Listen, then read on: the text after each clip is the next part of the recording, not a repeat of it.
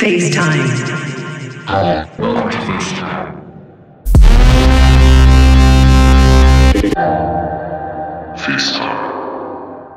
Hello, my dear Patron family. I welcome you to episode number 6 of my FaceTime podcast series. Now, this probably will be the last episode for season 3 of the podcast. I'll plan on changing things maybe a little up on season 4, but more to that later. And I have a special guest on this one, man Yaano from the UK, great producer.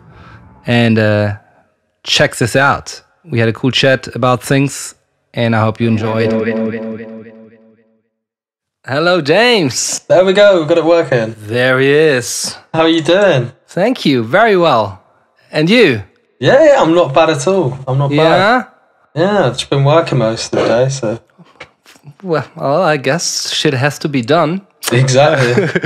So, welcome to FaceTime, James. It's a real pleasure to have you on the show. And yes, thanks for making up some time and for giving listeners a chance to get some insight of how your brain ticks. Let's put it that way, or your life as a producer.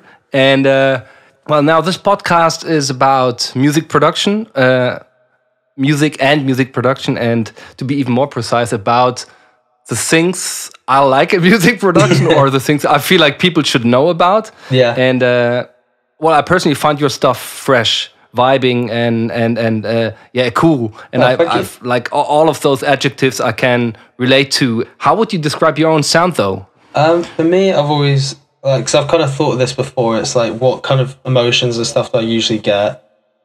And it's kind of changed over the course of like a year and a half, 2 years as well, going from like darker stuff to now I'd say a bit brighter, and even like the mood is a bit of a lighter mood that I have now in the stuff, mainly in the stuff coming out this year compared to next year, last year.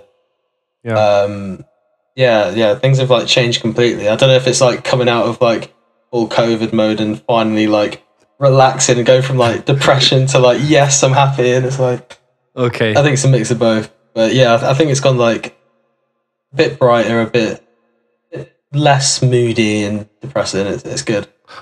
That's cool. I mean, it's vital to kind of evolve, to do things different.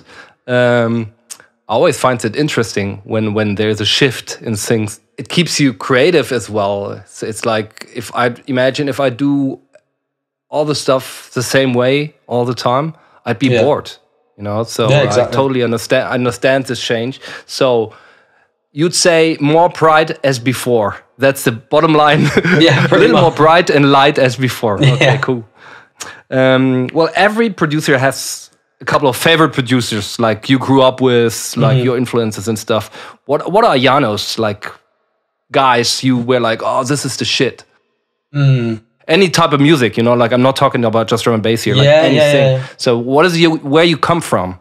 When I was like really, really young, so like I liked like, I remember one of my favorite bands ever was like Linkin Park. They were like, as a kid growing up, I was like, yes, I fucking like love everything they do. And then obviously I found Skrillex later on